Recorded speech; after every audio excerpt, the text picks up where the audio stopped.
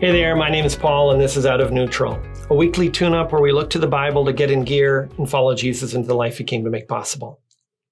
Today I want to talk about the 4 voices of loneliness and how to answer them. In an interview with Diane Sawyer, Winona Ryder opened up about the loneliness she struggled with as a teenager. She said, "I was wishing so badly that I had someone to talk to, a friend, someone, and I didn't. And I saw this magazine stand, this outdoor magazine stand, and I saw myself on the cover of Rolling Stone magazine. And it said something like, Winona Ryder is the luckiest girl in the world. And it broke my heart because there I was in so much pain and feeling so confused, feeling so lost in my life." Winona Ryder's experience is heartbreaking to hear, but it helps dispel some of the wrong thinking that we often have about loneliness. We often assume that somebody that pretty or that successful couldn't be lonely. It's like we assume loneliness is the penalty that you get for not measuring up in the game of life. Not only is that not true, but it adds the weight of condemnation to the pain of loneliness itself. Loneliness affects just about everyone at different points in their life, but it comes in different forms. Consider the 4 voices of loneliness and how you can answer them. The first voice of loneliness is the one that says, "No one understands me." Anyone who's moved to another country has probably felt this. But even your own neighborhood or your own family, it's easy to feel misunderstood. Nobody gets what I'm going through. One of the most encouraging truths of the Bible is that God knows us deeply and personally. Psalm 139 is worth reflecting on. It describes God the way many people talk about a best friend. He knows what we're thinking. He understands what we want to say before we even said it. He formed us in the womb and saw every day of our lives before it came to pass. God is so committed to showing us that he understands how we feel that when he came into this world, he did so as someone who was so misunderstood that his family thought he was crazy, and the people of his own hometown tried to throw him off a cliff. God understands you.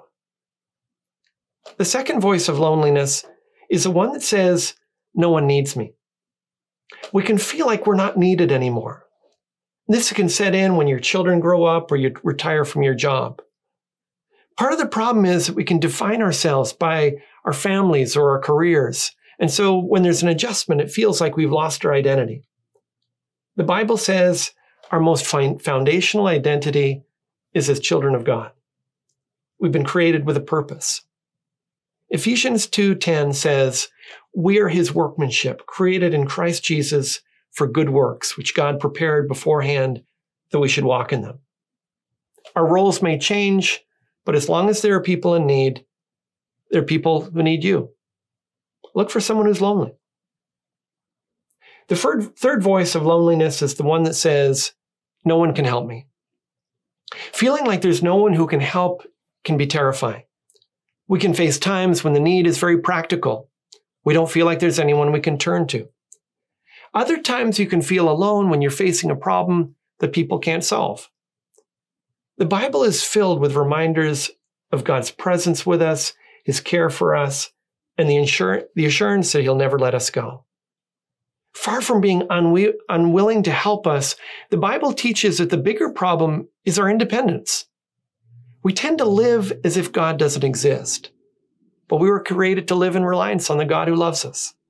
Similarly, God designed us to build supportive relationships in the family of God, but we often keep our distance and guard our time for ourselves until we're in a crisis. There's help for you in a relationship with God and his people. The fourth voice of loneliness is the one that says, "No one loves me." I think that we've created this final category of loneliness. Our culture sends the subtle and sometimes not so subtle message that being single means being unloved. Being alone must mean being lonely. But this is just untrue. Jesus was single. The Apostle Paul was single. John the Baptist was single. Nehemiah, Jeremiah were single too. Some of the people that the Bible holds up as having the fullest and most significant lives in the Bible were single. Their confidence came from their assurance of God's love for them.